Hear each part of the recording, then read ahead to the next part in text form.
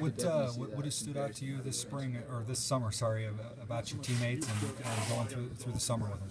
Oh, I think this is one of the hardest summers I've ever been part of down in Boise.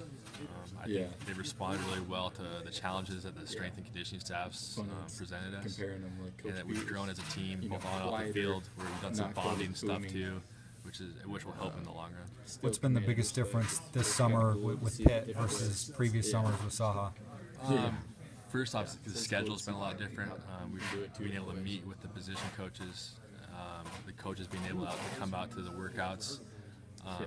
It's just more interaction, I feel like, with the coaching staff than previous summers. And then this different styles between Coach Pittman and Coach Saha. One's kind of new school and one's kind of old school. What how is that going to show up on the field? What kind of difference is this team going to show? With what Pitt's instilling. I think we're going to be a physical football team, hard-nosed, blue-collar mentality, kind of like the foundation of Boise State used to be. Get 4 weeks to prepare for Ole Miss. What do you need to see out of your team in those 4 weeks? Improvement every day.